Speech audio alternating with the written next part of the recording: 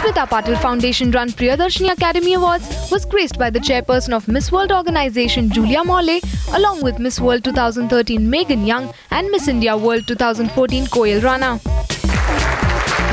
Ex-Miss India World and Bollywood actor Priyanka Chopra was awarded with the Smita Patil Priyadarshini Academy Awards for her stellar performance in Mary Kom.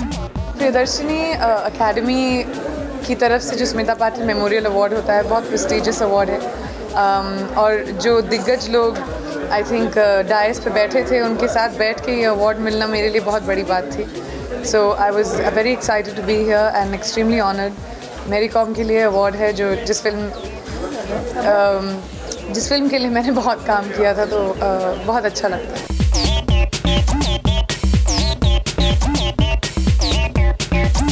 This is your second visit to India? Yes, my first visit was during the Femina Miss India, which I judged. So that was quite interesting and fun. And now we're here today as well with the new Miss India. What do you like about the Indian culture the most? What I love about the Indian culture the most is probably how, I guess, engaging people are. I love the food and the traditional culture that you all still wear your traditional outfits, the saris, the color of all these outfits. I mean, I wish that I could wear sari every day, to be honest.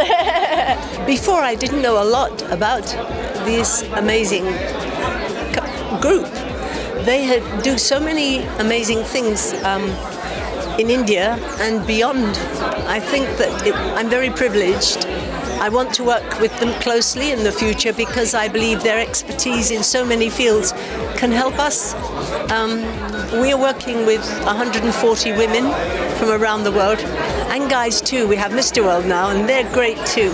And I think that between us, with their enthusiasm and hard work, we can do a lot more to help lots more young people and old people.